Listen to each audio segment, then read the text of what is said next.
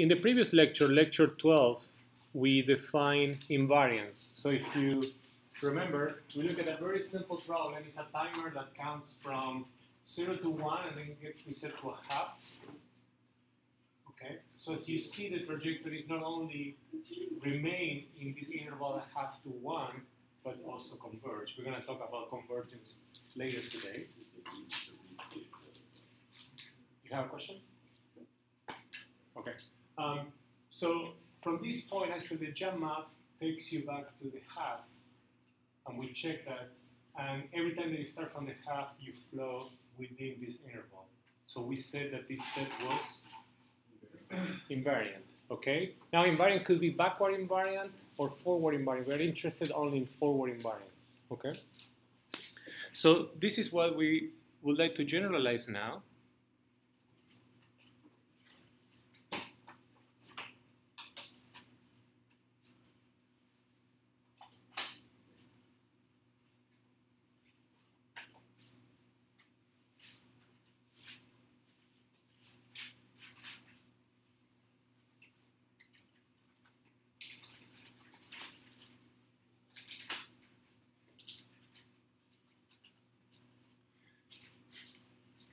So the idea is that in general, so given a set, let's call it K, and in that example, the set K was the interval between a half and 1 closed, and a complete CPS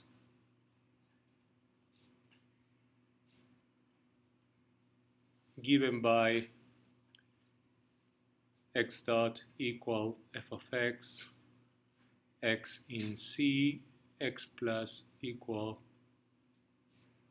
g of x, x in D. And again, remember, this could be inclusions. We can think about invariance of this set in a pictorial way. So let me denote by this my set C. Again, this could be very specific in your application. I will denote this as my set D, where the events occur. And now I'm going to pick a set K. Okay? Now, as you probably realize as you learn more about the executions of these systems, if you pick an initial condition to a system with this C and D that is out here, there is nothing you can do from that point. Actually, that point would not define an execution because it's not part of where you can flow or where you can jump. So when you're looking at invariance, you can, without lots of generality, think about sets Ks that are contained in these regions, red and blue. So you can think of something like this. Again, we are talking about a pictorial view of this problem. So what would you say that if this set was invariant should happen at points that you are only on the event set of the jump set? So when I pick this point, this is the boundary of K and it's inside D only. If it was invariant, what should G do relative to K? Map a value back into K. Okay, so any point here that is only allowed to evolve due to jumps should be mapped back to a point in K, if K is invariant. Okay? It doesn't matter if it is back to D or back to C, or the two sets, a point in the two sets. It just needs to go back. Okay? So from this sample point that I have here, let's call it X, I will need to have that G of X is, let's say, somewhere here. Or I could think about the case where this is an inclusion. Okay, and now this point belongs to g of x, or you could have this other point belong to g of x. We cannot allow a point that does like this. Okay? For k to be invariant.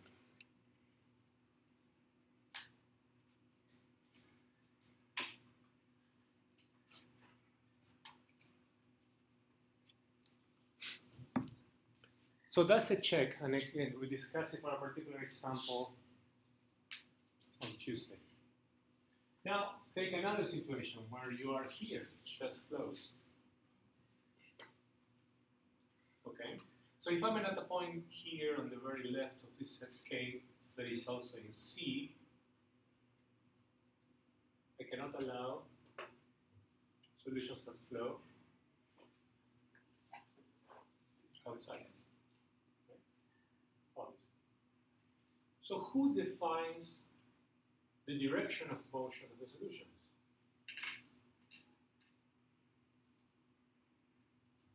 So think about the timer.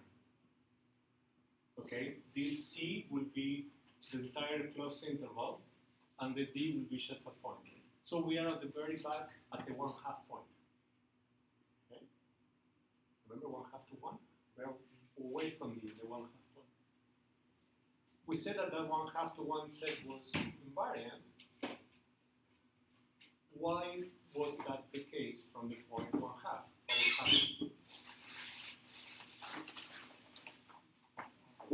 The flow map always points inward. So the velocity of the state, which is defined by f, in this case was 1. So you were always being pushed into the set. Okay? If I want to look at f in general, and if I pick a point like this one here, I will better have a direction of motion of my state, in other words, the vector velocity pointing inward.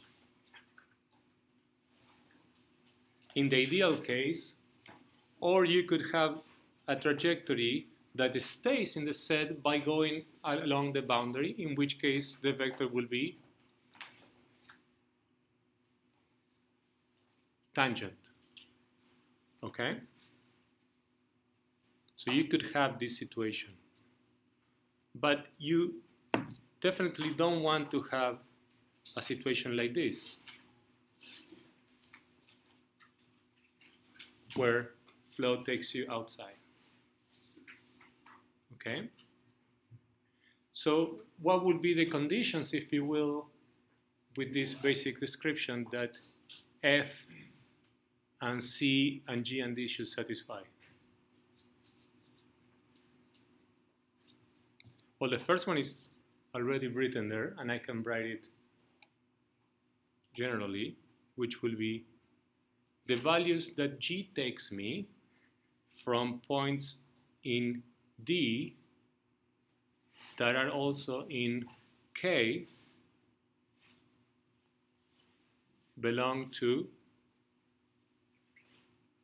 K. Okay? Infinitesimally, for every point, this says, in other words, for every point X in D intersected with K, which is this whole area,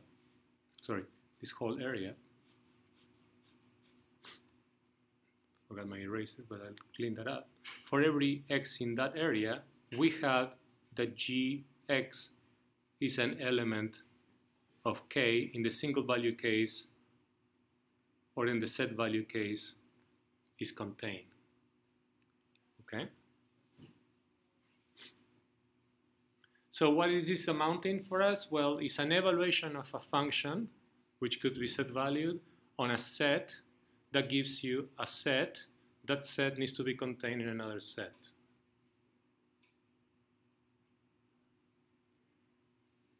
Okay? You can do this brute force. You code a function G. You code the set you code the set D and K. You intersect it, and then you check all the points. You make a grid, and then you check. Okay? Or you can do it analytically. Make sense? Yeah? Okay. So this is for the jumps. And notice that I did an analysis here only where where x belongs to D, but also holds when you are inside, right? Otherwise you can have jumps out.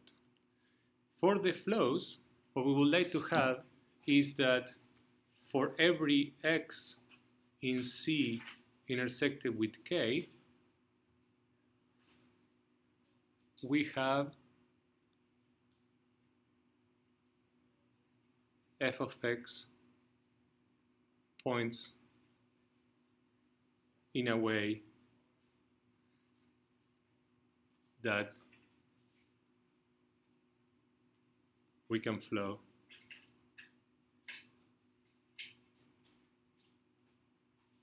within, say, in C intersected with K. And remember what I said, if flow is possible. And this is key. In other words, if I'm at a point where the flow set and the set K boundaries coincide, then flow is not possible even because of C. So I could come here and refine this set a little bit and say, wait a second, I'm going to do this. So this will be my C now. So at these points, I don't care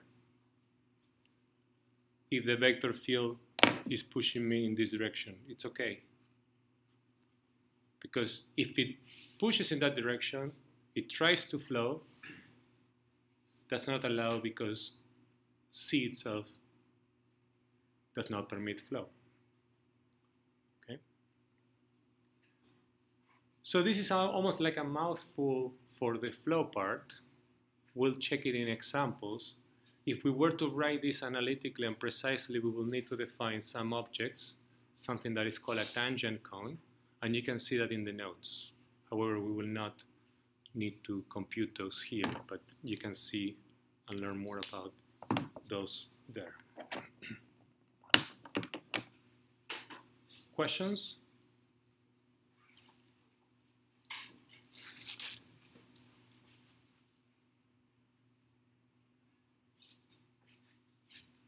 Yeah? Yes? Okay. Some comments, and I will write them down.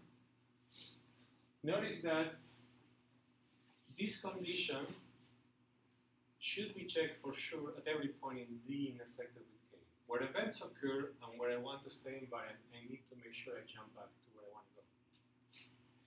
For this other one, I need to go out here and think a little bit about it because I say C intersected with K, what is that? Is this K intersected with this new C is giving me this thing, right? Okay. Do I need to worry about points that are inside here?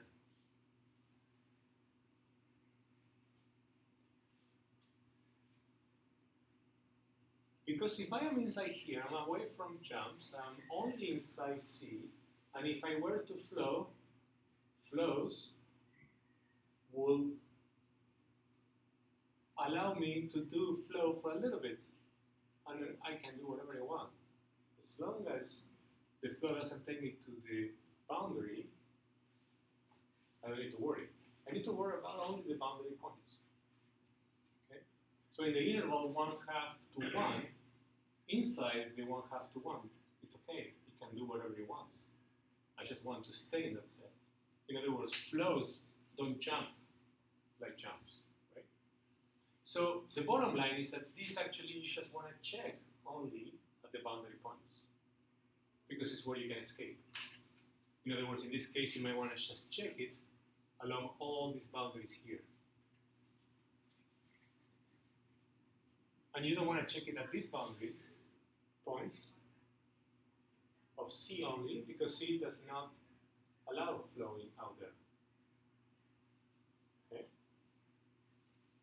Okay. So some notes.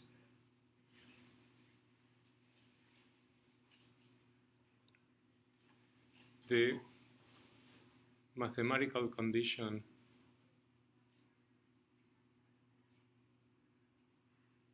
for the flows requires defining the tangent cone to a set. See the typed lecture notes.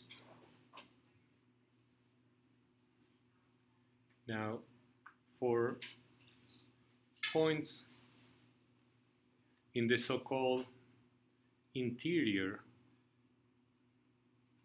of C intersected with K, we do not need to worry about the direction of F. If you're familiar with interior, if you have a set, very simple, if I have a set 0 to 1 interval on the line has interior equal to 0 to 1 open. Okay, so are all the points that you can put a neighborhood around and still be in the set. Okay. Make sense? Okay. And then the last thing is that typically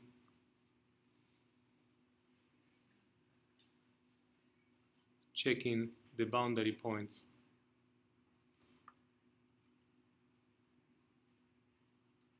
C intersected with K suffices to show that K is invariant.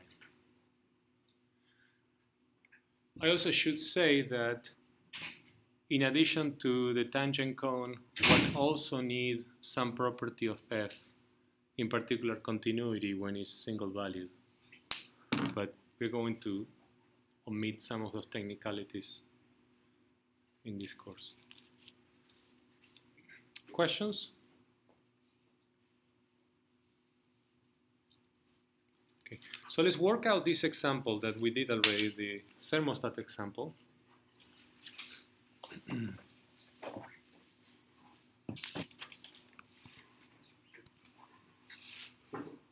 So we did example 12 in the previous lecture, so let's complete it now.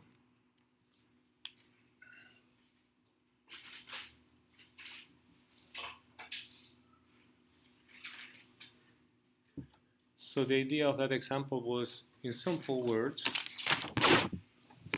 that we have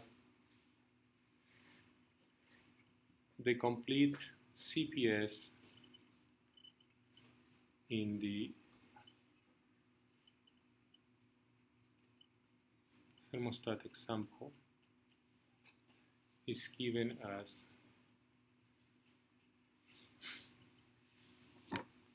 so we have a state X that was the temperature and also the Boolean discrete state of the machine, the continuous dynamics of the temperature with a unitary constant for the decay is minus T, and I guess I'm taking 0 temperature for outside for simplicity. And then Q was trivially evolving according to Q dot equal to 0. And then at the events, we were resetting these according to these maps. So this is when T is larger or equal than T min, and Q is equal to 0, or when T is less or equal than T max, and Q equal to 1. And then the events were actually when t was below or equal, doesn't really matter the equality, I'll make a comment soon, or when t is larger or equal than t max, so we are going too far, and q is equal to 1. And here I'm assuming that t delta is larger than t max, then t mean is larger than 0, that the rate for decay was 1, and the temperature outside, I believe it was Tr, is equal to 0. Okay. So in this case, we have T is less than or equal to T max. So it's both inclusive in jump in flow set. Okay, so you want to talk about whether equality or larger or equal or less or equal goes? Or strict, sorry. Yeah, okay. Do we all right, so let's address that. As we argued in the definition, there is no priority. So I'll pick a solution, I'll pick a function which is on a hybrid time domain and given by a hybrid arc, and I need to satisfy these dynamics. Okay? Keep in mind that I have T delta larger than T max. Okay, so you look at this event condition and it overlaps with this flow condition at q equal to 0, t equal to t min, and at q equal to 1, t equal to t max. Okay? What I'm going to argue, and we're going to make it clear in a few minutes, is that putting this equality here or here does not change the solutions that we have, because when you hit those boundaries, you cannot flow. Okay? So I'd like you to work this out, but let me start it. Again, we're going to address this equality case. So we're going to figure out, our question is, what is a invariant for this system?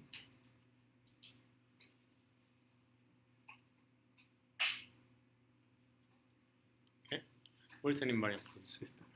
Okay, so we can draw the following. We can say that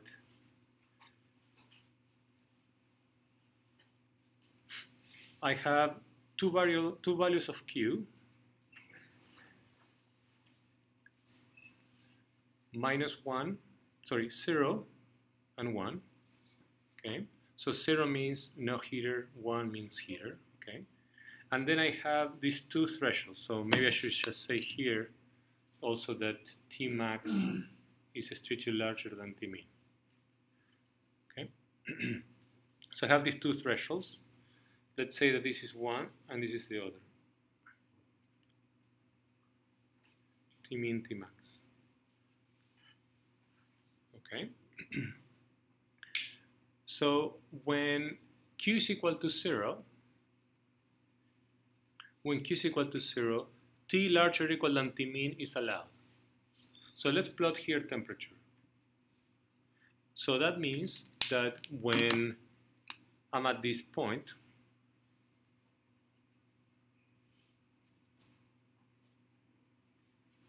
T can be anywhere above T min, correct? For flows.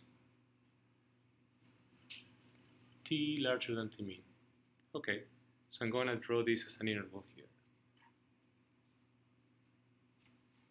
Okay, so what is this? This is our C for Q equal to 0, correct? Now I can do the same for 1. When 1 is what Q is assigned, T less than T max is what we can allow. Okay, so now it's this interval, correct?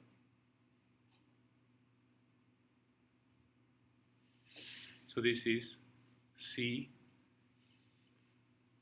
for Q equal to 1. Where is the jump set? Where are the events? Well, for q equal to 0 is t less or equal than t min. So it's the whole thing.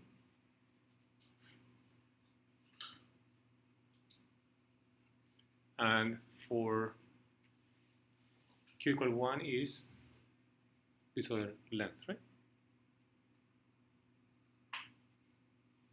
This is d for q equal to 1.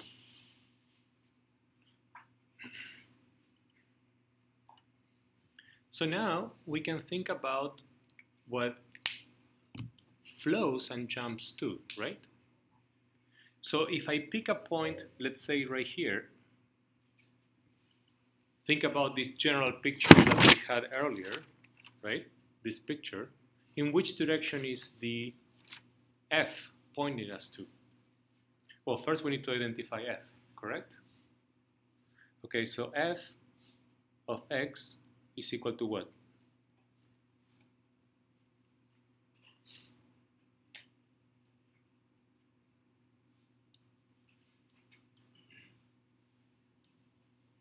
The solution to that negative t plus t delta q. It's not the solution, but it's the right-hand side of the derivative. The solution is the function of time that satisfies this thing, right? So the f is the right-hand side of that guy, so it's this whole thing, correct? So it's a function of x, which is minus t plus t delta q, 0. Okay? So can we plot this here for q equals 0? Right? In this line, basically, what is this vector? That's what we're trying to plot. X has two variables, t and q. Can we plot this vector on this space? We should be able, right? Again, you have, forget about this system. You have a vector field f of x equal to x1, x2. What is that? It's the vector with component x1, x2. Now we have a generic picture in mind. Come back to this picture. Well, give me a value of x. Let's say capital T equal to T max, or a little bit higher. And give a value of q, 0. What is this vector?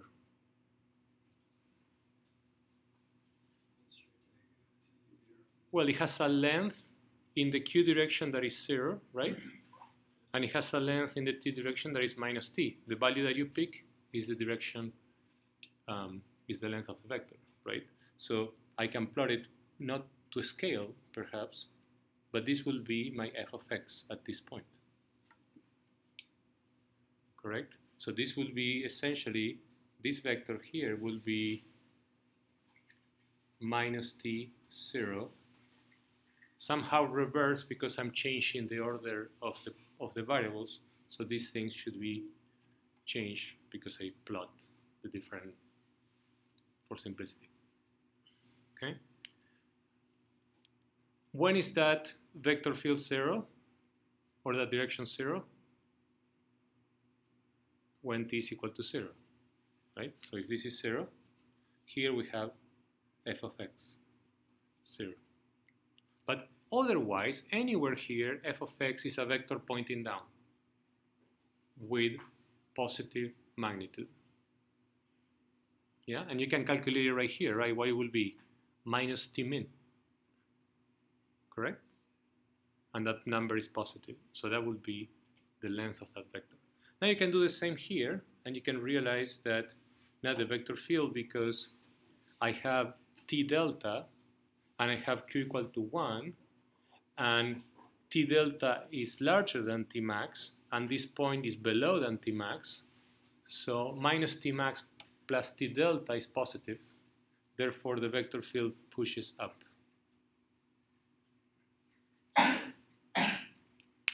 Okay, so we have this picture right here, and we can actually now realize that if we were to plot the vector field here, which direction should it go?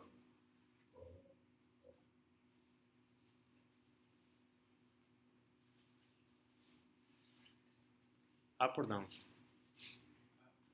Up, because let's say T delta is somewhere here. So this guy will go up. And if I were to plot it here, we already say it's always pointing down unless you're at 0, the vector field will be pushing down. Okay, so we have almost like two-timer dynamics, but they revert directions depending on Q, which give us this behavior. Okay, so let's stick to that thought. What happens with the jump map? Well, where can I jump? Well, I pick an element in D, and I jump U to G. What happens to the variables? Well, from here you can read that G at X is equal to what? T 1 minus Q. So what happens if I now pick a point here, which will be T with Q equals 0? What happens after the reset? I mean the jump event set, correct? So T will remain in the same value. So if this was negative something, it will go back to negative something. So you're going to have a map on this direction. But Q is going to reverse. From 0, 1 minus 0 gives you 1. So this will be G of that point X. And you can imagine that the same will happen here. Actually, why don't we do it right here at this very point? You're going to go back to this direction.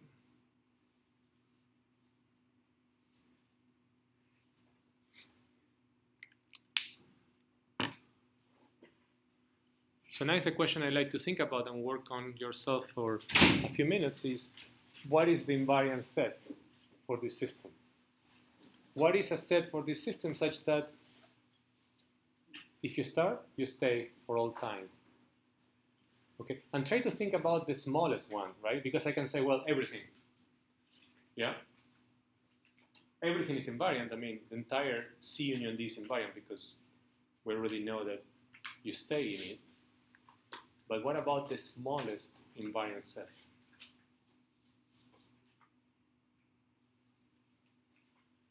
Make sense?